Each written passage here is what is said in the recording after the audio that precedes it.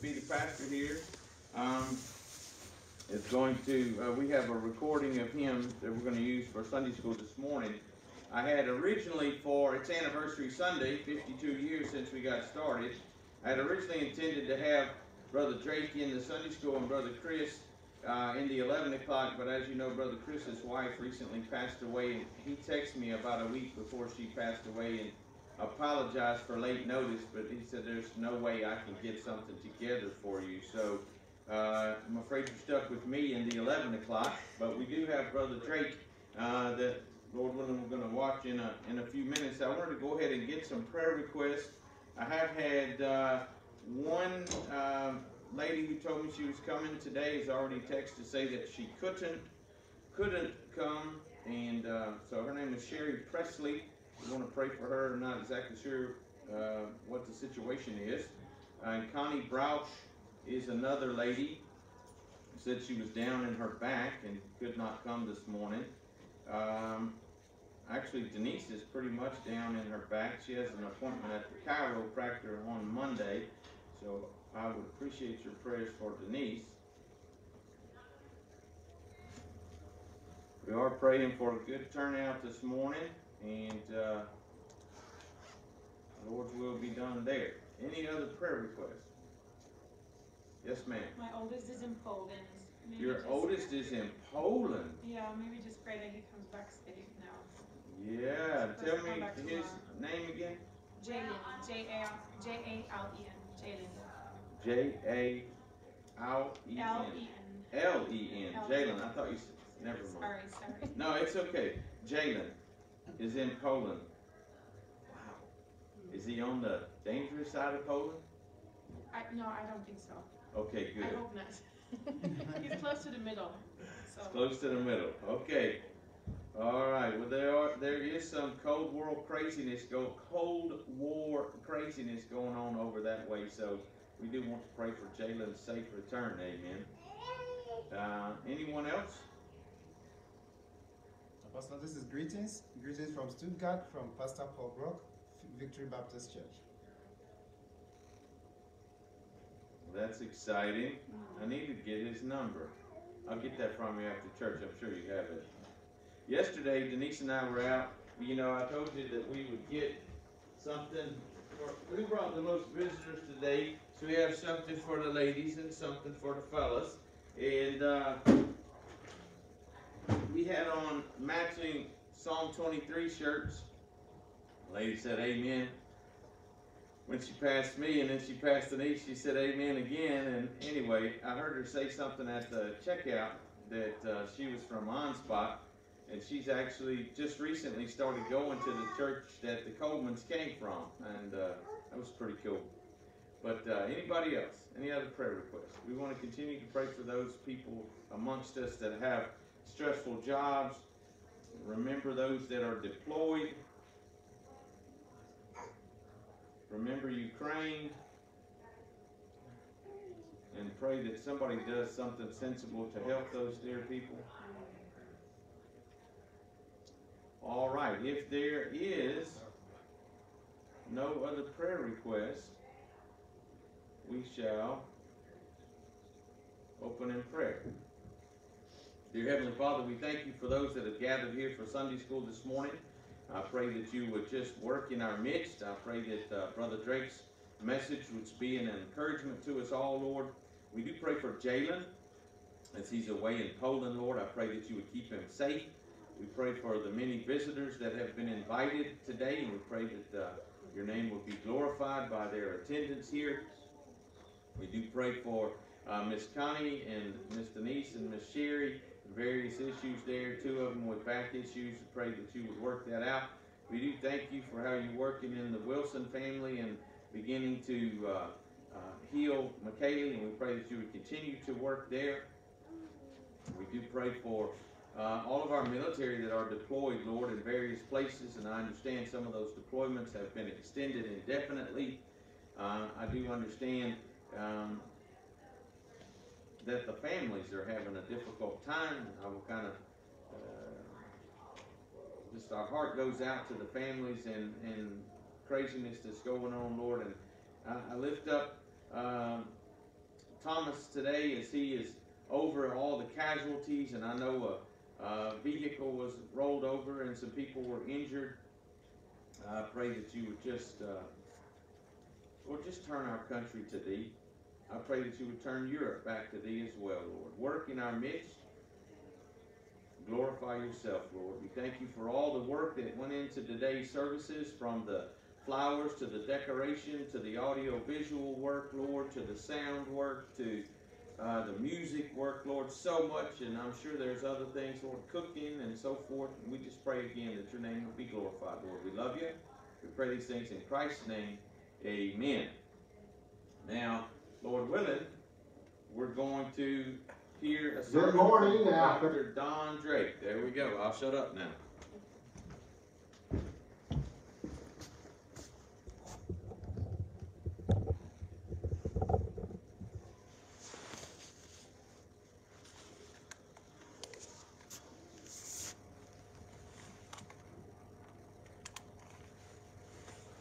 In Facebook land, we're glad you tuned in to be in our service today at Victory Baptist Church in New Brea, Spain. Today is a bittersweet day. Today will be our last day to bring this service on Facebook, for we'll be leaving next week. So we do ask you to pray for us as we make our transition back to North Carolina, and pray for us that God would use us for His honor and glory in military missions.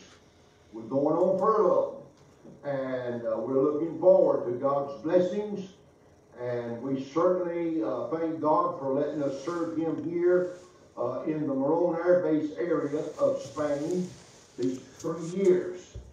And so we trust God will take every witness, every tract that we've given out, and use it for His honor and glory to bring souls to the kingdom of God. And so we do covet your prayers now. And as we take our Bibles this morning, we want you to turn with us to 1 Corinthians chapter number 1. 1 Corinthians chapter number 1 in the Bible today. We want to begin reading in verse number 18. 1 Corinthians 1:18. The Bible says, "For the preaching of the cross is to them that perish foolishness, but unto us which are saved it is the power of God. For it is written, I will destroy the wisdom of the wise, and will bring to nothing the understanding of the prudent. Where is the wise? Where is the scribe? Where is the disputer of this world? Hath not God made foolish the wisdom of this world? For after that, in the wisdom of God, the world by wisdom knew not God. It pleased God by the foolishness of preaching to save them that believe. For the Jews require signs, and the Greeks seek after wisdom. But we preach Christ crucified, unto the Jews a stumbling block, and unto the Greeks foolishness. But unto them which are called, both Jews and Greeks, Christ the power of God, and the wisdom of God. Because the foolishness of God is wiser than men, and the weakness of God is stronger than men." Now we'll leave off reading there, and we'll take our text from verse 18, where the Bible says, "For the preaching of the cross is to them that perish foolishness, but unto us which are saved it is the power of God." I want to preach this morning with the help of God on this thought, this subject, the power of the cross. The power of the cross. Now the Bible states that the preaching of the cross is the power of God. And then we read again there in verse 24 that Christ is the power of God. Now, to the unsaved, the Bible says, to them that perish, foolishness. The cross is foolishness to the unbeliever, to the one without Christ, they think it's a silly matter. They think it's something that's absurd. I mean, the message that Jesus Christ, the Son of the living God, died on the cross, and then on the third day he arose victorious over death, hell, and the grave. And all one needs to do, this is all a person has to do, is repent of their sins and by faith accept Him, the Lord Jesus, to be saved. Now that message to the lost world seems ridiculous to those that are lost without Christ. Now there's two elements of society that does not want to hear it. The first one is the sensationalist. They are represented by the Jews there in verse 22. The Bible says, for the Jews require a sign. Now, the Jews are looking for a sign. They're looking for a secular power. They were looking for the Messiah to come and relieve them and release them from the power and the oppression of the Romans in their day and set up His kingdom. Therefore, they rejected the lowly Lord Jesus. See, faith is alien to them. It's too simple a matter. It's not enough for them that Jesus died on the cross and by faith they can trust Him and be saved. They're concerned about externals of religion. They're looking for what they can see and what they can hear and what they can feel. But they need something drastic to satisfy their craving for sensationalism. They would say, if Christ arose, let Him come down from heaven. But you know what Jesus says to that? He says that is wicked. The Lord Jesus said about the Jews, He said, a wicked and adulterous generation seeketh after a sign. Now, do we still have sensationalists with us today? Of course we do. We have a world full of those who are seeking external religion. I mean, they're governed by sensationalism, the forms of religion, all the beauty and the pomp of religion. They're looking for a sign. They're looking for a feeling. They're looking for something that raises the hair on their flesh. Sensationalism. But also there's a second group, and that's the intellectualism. And we see that here with the Greeks in verse 22. For the Jews require a sign, and the Greeks seek after wisdom. Now, intellectualism is represented by the Greeks because they're seeking intellect. They're seeking wisdom. The message of the cross is too shallow for them. Can you imagine? It's not reasonable to them that one could be saved by simple faith in Christ of the cross. Ridiculous matter to them. Yet, there is no truth or message that has more depth than the cross. It is a mysterious and profound message. Oh, the depth of Calvary. Thank God for Calvary love. Thank God for Jesus, who went to that cross, bled and died for sinners like you and me. Oh, my friend, I thank God this morning for the message and the power of the cross. Yet the world brands it foolishness. To them that perish, foolishness, the Bible says. But we preach it proudly, regardless. Notice there in verse 23, but we preach Christ crucified. Hallelujah. We preach it. We don't whisper it. We're not ashamed of the cross. We're not ashamed of Christ. Paul said, I'm not ashamed of the gospel, for it is the power of God. Amen and amen. We love it. We preach it. It is the power of God. The power of the cross. Now, I want you to notice something about the power of the cross today. The power of the cross melts the hard-hearted sinner. Oh, we must get them to the cross. That's their only hope. God's melting and God's way of saving. Notice, first of all, that the cross will melt the hardened sinner when he understands who is dying. Notice in verse 23, it's Christ crucified. Jesus Christ, the anointed Son of God. Just to think about this, that God loves unworthy sinners so much that He gave His only begotten Son. Beloved, it makes all the difference. Thousands were crucified on Roman crosses, but only one cross held the Son of God. All others crucified have been long forgotten in time. But hey, the death of Jesus is immortalized. Every time we see a cross, there the Son of God died.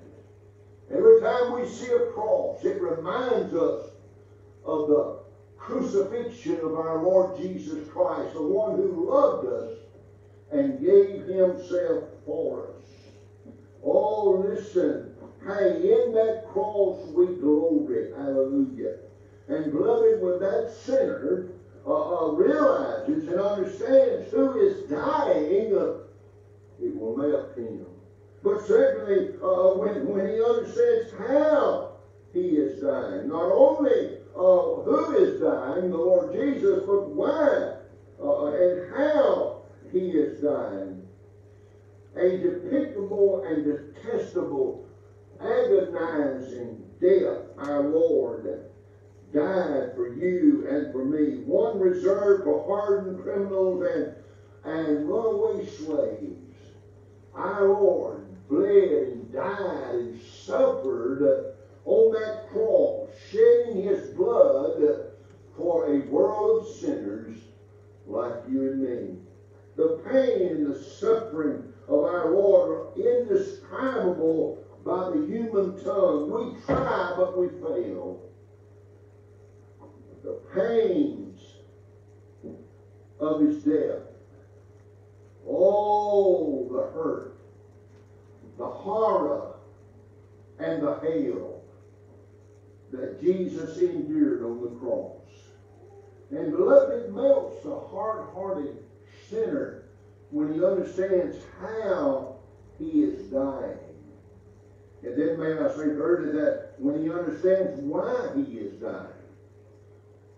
Not only who and how, but why he is dying. It is not merely a public event. It is a personal sacrifice for every sinner. For me, the Bible says, for me he died. When I read those graphic verses in Isaiah chapter 53, I am amazed and stirred and even convicted in my heart.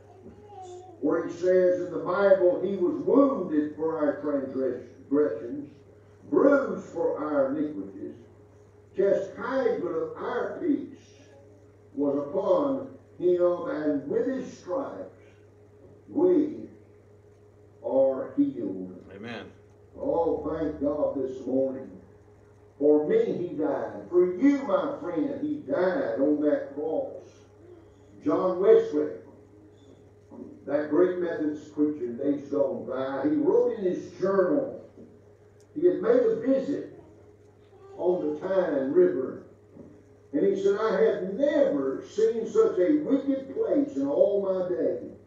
Even the little children use the foulest language. But he said, He took them to the cross. and use that tender text in Isaiah 53. He was wounded for our transgressions.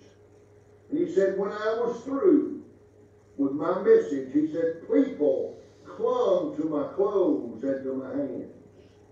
He had brought them to Calvary and to the Lord Jesus Christ. And their hard hearts was melted. Oh, my friend, today, the power of the cross melts the hearts of hard-hearted sinners. But also I want to say that the power of the cross moves the hard-hearted sinner. Moves him to confession. When I came to the cross, I see the spotless Lamb of God. Amen. There on the cross dying for me. I see all the suffering. I see one who had done no wrong, and I confess I am a black-hearted sinner. Never is my sin so glaring as I look at the cross. There's no place in history where depraved man is made more clear than at the cross of our Savior. And beloved, there, the hard-hearted sinner is moved to confession and then moved to repentance. Amen. When a man focuses upon the cross of Calvary, upon the Lord Jesus dying in their place, in their stead, it brings them to repentance. They see their sin in a different light. And they see what their sin did to Jesus. It nailed him to the cross. And they see the results of their sin. James said, when sin is finished, it bringeth forth death. And beloved, when the sinner sees this, their sin becomes so repulsive. They see the vileness and the rottenness of their sin. And they see that they're headed toward death. Amen. Oh, but yet, when they see that and they're convicted in their heart, they turn and they flee to God. And his sin has turned him off. He sees the depravity of his heart. And his sin is magnified in its ugliness. There's nothing pretty about sin. There's nothing right about sin. Oh, listen, the Bible says there's pleasure in sin, but watch it. Pleasure in sin for a season. Amen. And beloved, after that season, you'll become sick and tired of your sin. And you'll want help. And you'll seek help. And your only help will come from the Lord. Oh, the psalmist said, I'll lift mine eyes from the hills which cometh my help. My help cometh from the Lord. Amen. Who made heaven and earth. But hey, when the power of the cross moves that hard-hearted sinner to confession and to repentance, but also to faith. To faith. It is such a simple thing. Notice in verse 25, because the foolishness of God is wiser than men, and the weakness, notice the weakness of God is stronger than men. When that poor sinner says, I believe in Christ, I believe in his death, burial, and resurrection, I believe he died for my sin. It releases the mighty power of God unto salvation in their life. Simplicity of faith releases the dynamic saving work and grace of Almighty God. Oh, believing on the Lord Jesus Christ, and thou shalt be saved. Beloved, the power of the cross, notice our text, for the preaching of the cross is to them that perish foolishness, but unto us which are saved, it is the power of God. Amen. Oh, let me say thirdly this morning that the power of the cross makes anew the a hard-hearted sinner. Oh, listen. He is cleansed by the blood of Jesus. That crimson stain I see, I plunge, and it cleanses me from all sin. 1 John 1:9. If we confess our sin, He's faithful and just to forgive us our sin and cleanse us from all unrighteousness. 1 John 1:7. The blood of Jesus Christ, His Son, cleanses us from all sin. So we see that the power of the cross cleanses the sinner from their sin. And then secondly, it converts the sinner. The power of God converts them Amen. from sinnership to sainthood. 2 Corinthians 5:17. Therefore, if any man be in Christ, he is a new creature.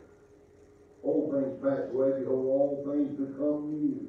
Amen. Beloved, that divine power, that regenerating power, that changing power, the sinner that trusts Christ makes a 180-degree turn from their sin to the living Christ. Hallelujah. On the road to hell, but now on the King's highway, headed for glory. What a difference salvation makes in the heart of the sinner. Cleanses him, converts him, and then thirdly, it consecrates him. Now, when the repentant and believing soul comes to the cross, Jesus lays it on him.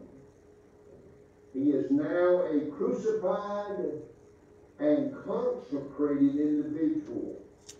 People who've been to the cross, people who have trusted Christ and have been touched by His saving grace and by its power, they want to live a clean life. They want to live a pure life. They want to be holy for God and His glory. And let me say this today, my friend. Righteousness doesn't have to be legislated and dictated to one that has trusted Christ as Lord and Savior. Amen. The Holy Spirit lives within the believer, and the Holy Spirit teaches us what direction we should take. He gives us wisdom to walk in this life. And beloved,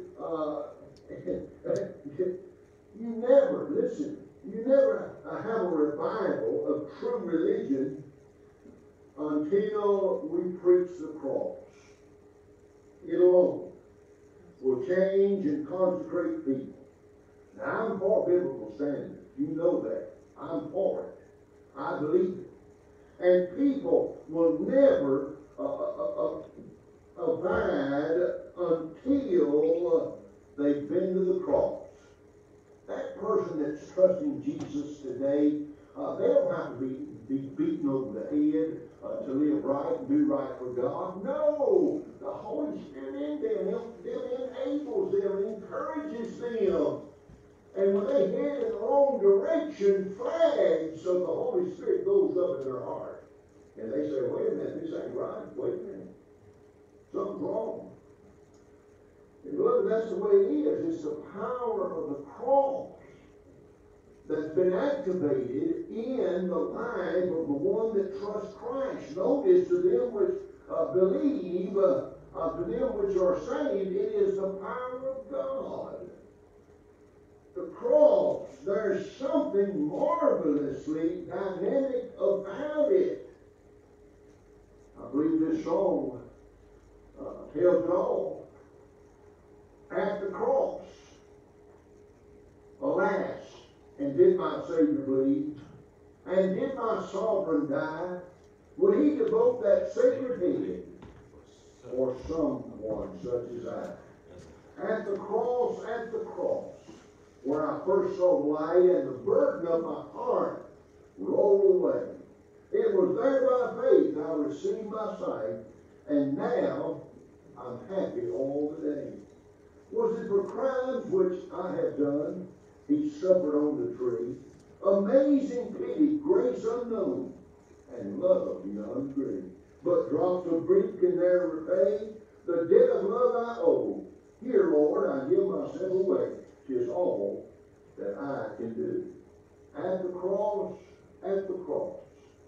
where I first saw the light, and the burden of my heart rolled away. It was there by faith I received my sight, and now I'm happy all the day. J.H. Jowett tells a story of a friend that had a dream. And he said in that dream, it was a rabbit running through a garden. You could almost smell the fresh vegetables. But suddenly it heard a cry of hounds. Ears pricked and froze. Then he ran, and the dogs got closer and closer.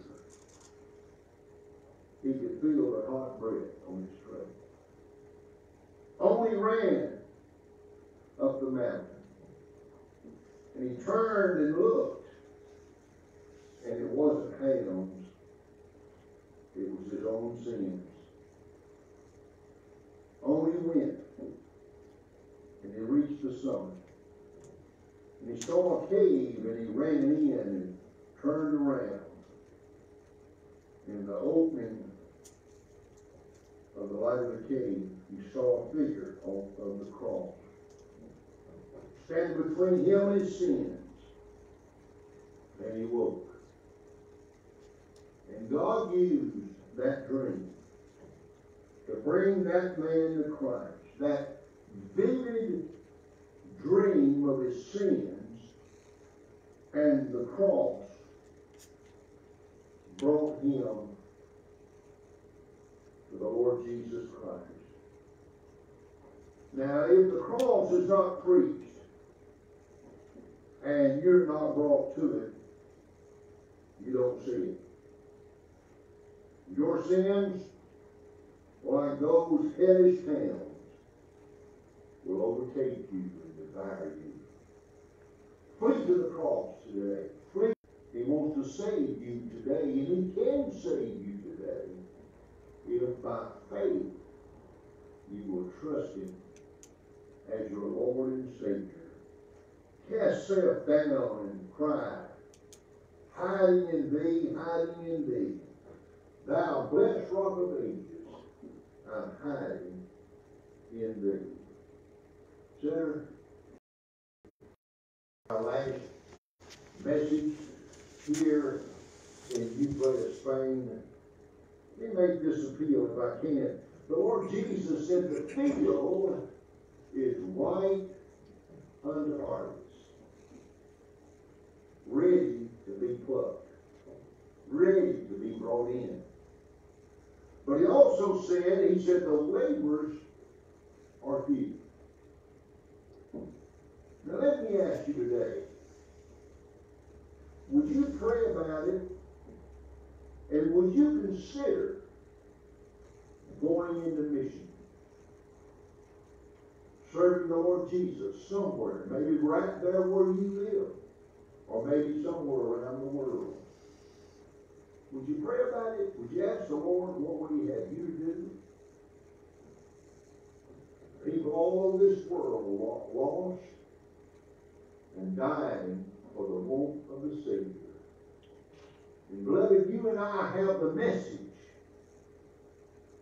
1 Corinthians 1:18, for the preaching of the cross is to them that perish foolishness, but unto us which are saved, it is the power of God. I'm more convinced today that this is the message that the world needs more than anything. They need to hear about the power of the cross, power of the blood that was shed for them on the cross. May you now be faithful in our witnessing to present Christ and his atoning work, because that is the saving knowledge that they need in order to be saved. God bless you. We love you. Keep praying for us. And Lord willing, somewhere down the road, we'll meet again. Amen.